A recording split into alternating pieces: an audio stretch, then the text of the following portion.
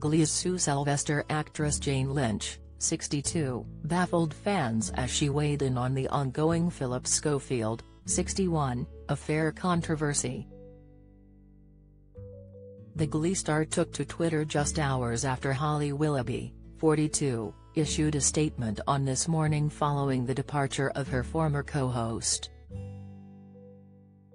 Sharing a clip of Holly on This Morning, Jane simply wrote, in view of her 1.5 million followers, she's worried about the toll this whole thing has taken on Philip Schofield's mental health.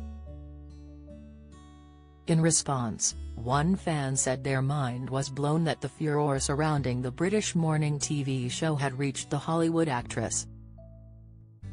One person said, "This story has got so big celebrities in America are retweeting it." A second person added, "Has this news reached the USA? Do you guys know who Philip Schofield is?" While another remarked, "Blows my mind how this story has reached at Jane Marie Lynch."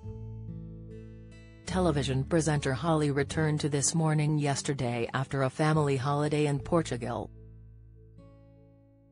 On Saturday, May 20, Philip announced he had left the ITV daytime program, and a week later, he admitted to lying about an affair with a much younger male colleague who worked as a runner. Don't miss Holly Willoughby's Schofield speech ripped apart by David Baddiel. Latest, Love Island's Andre Furtado sets Twitter ablaze with bum comments. Latest, Love Island bombshell shares unique link with I'm a Celeb star. Latest, and on Monday, Holly expressed her sadness over Philip's exit and said, "We gave our love and support to someone who was not telling the truth," while voicing concern for his mental health amid the fallout.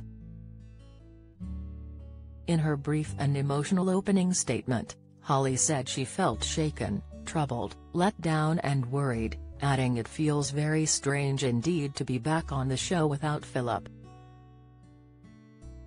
She said it was equally hard to see the toll the scandal has taken on Philip, along with how it had affected others. In her full statement, Holly said, "Hi there. Good morning. Josie, Gibson, thank you for being here. Right, deep breath. Firstly, are you okay? It feels very strange indeed sitting here without Phil. And I imagine that you might have been feeling a lot like I have, shaken, troubled, let down, worried for the well-being of people on all sides of what's been going on, and full of questions. You, me and all of us at This Morning gave our love and support to someone who was not telling the truth, who acted in a way that they themselves felt that they had to resign from ITV, and step down from a career that they loved. That is a lot to process.